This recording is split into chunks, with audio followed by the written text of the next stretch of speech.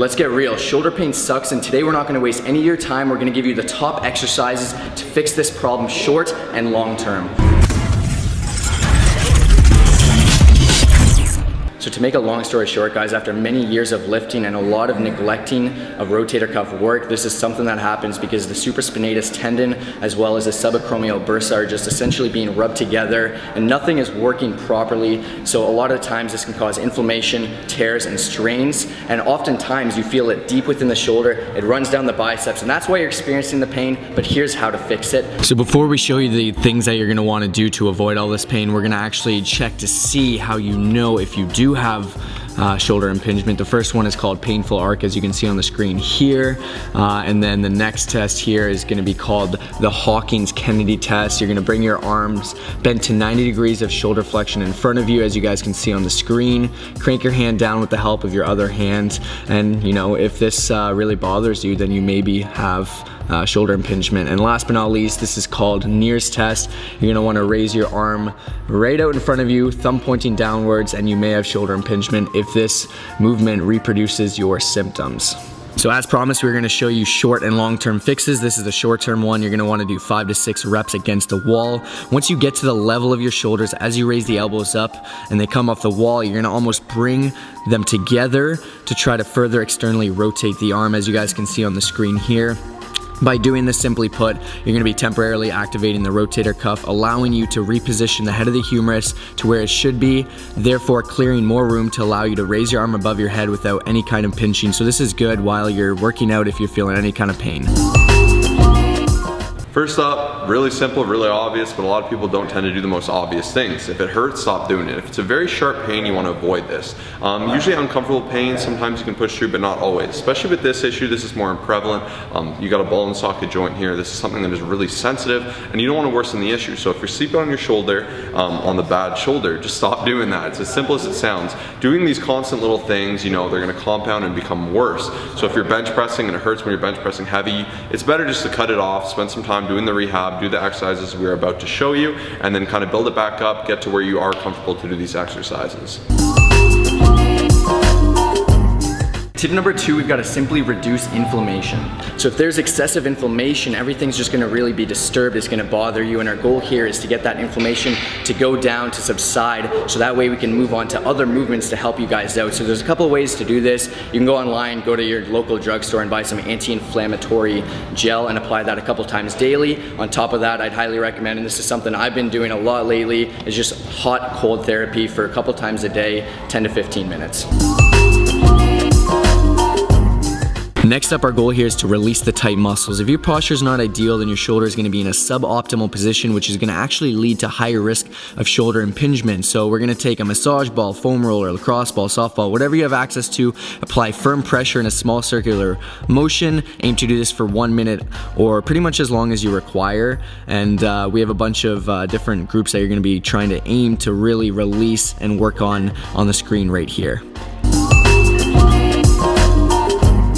Step number 4, we're gonna begin with initial exercises. The goal here is to keep the shoulder as mobile as possible. On the screen here, you see me doing the pendulum. You're gonna lean over to allow your arm to dangle underneath you, use the momentum of your arm and swing from side to side, forwards, backwards, circles, and you can do 10 repetitions each. Next up, we've got forward leans. This is fairly simple. Just place your hand on the back of a chair, lean forward as you bring your arm in an upwards direction, and do this as much as you can without reproducing any pain, and you can repeat 20 times or just hold for 20 to 30 seconds. So next up, we have rotations. You're gonna wanna bend your elbow to 90 degrees, keep your elbows in contact with the side of your body, and proceed to rotate your arms outwards and inwards, and allow the shoulder to move as much as you can, once again, without reproducing any pain, and repeat 20 times. So number 5, you're just gonna go ahead and get a low resistance band. They're usually red, they can be a bunch of colors. They're pretty narrow here, it's maybe about 1 inch. And what you're gonna do is just do this as an activation or warm up for any upper day, or even take the time to do these exercises at home.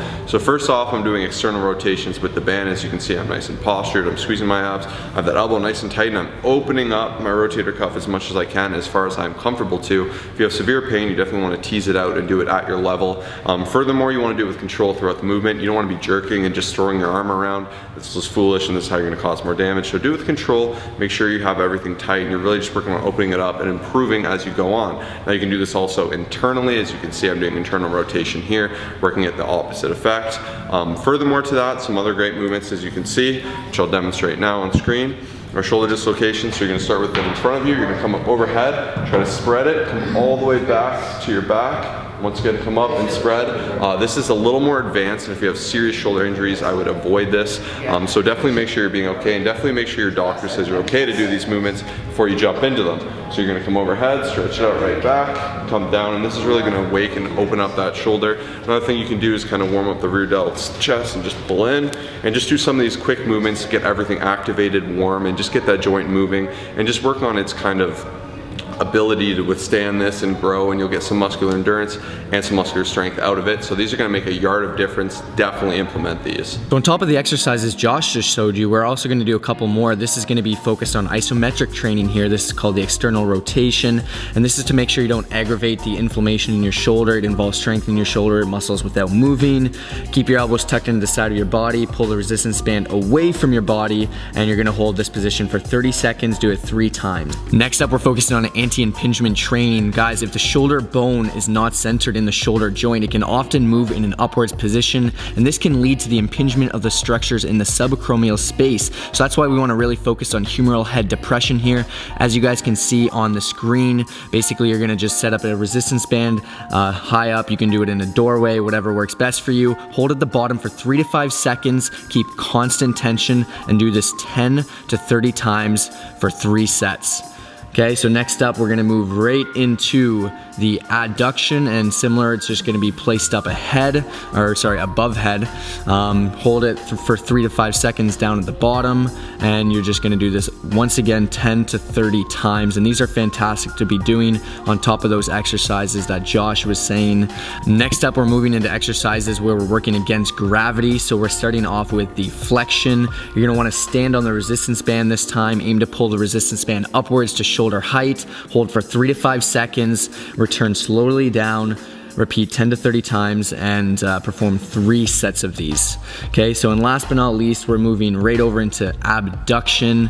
Similar, once again, you're standing on the resistance bands, you're pulling it to the side, holding for 3 to 5 seconds, and you're always, for every one of these exercises, keeping constant tension throughout. And once again, 10 to 30 times, perform 3 sets of these, and you guys will be well on your way to strengthening that rotator cuff.